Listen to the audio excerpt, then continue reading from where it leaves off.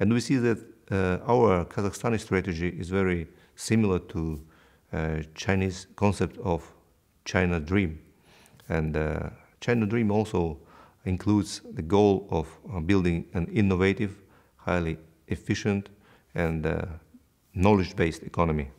And to this regard, we see a very good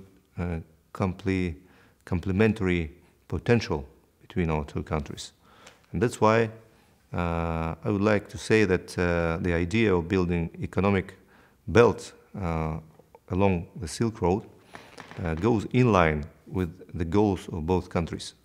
And we see very good perspectives, not only in trade, but also in transportation and other non-raw material sectors.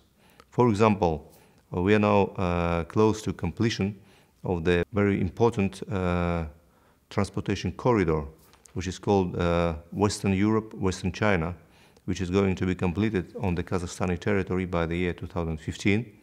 And due to this multimodal, mostly motor corridor, the traffic between China and Europe, which goes through Kazakhstan, will increase from 12 million tons today to 33 million tons.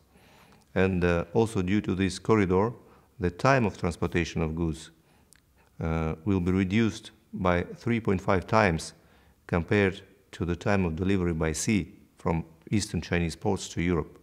That's why this multimodal transportation corridor, Western Europe, Western China, will provide more opportunities for the businesses and for ordinary people of both countries to communicate not only between Kazakhstan and China, but also between Eastern and Southeastern nations and Eastern and Western European nations.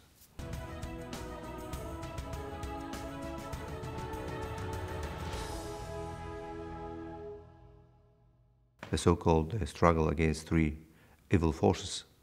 As you know, today terrorism and extremism has no national boundaries. It became really transnational, and the types of threats has become very diversified, and sometimes we even do not expect where the threat or risk come from and what kind of the threat or risk can be.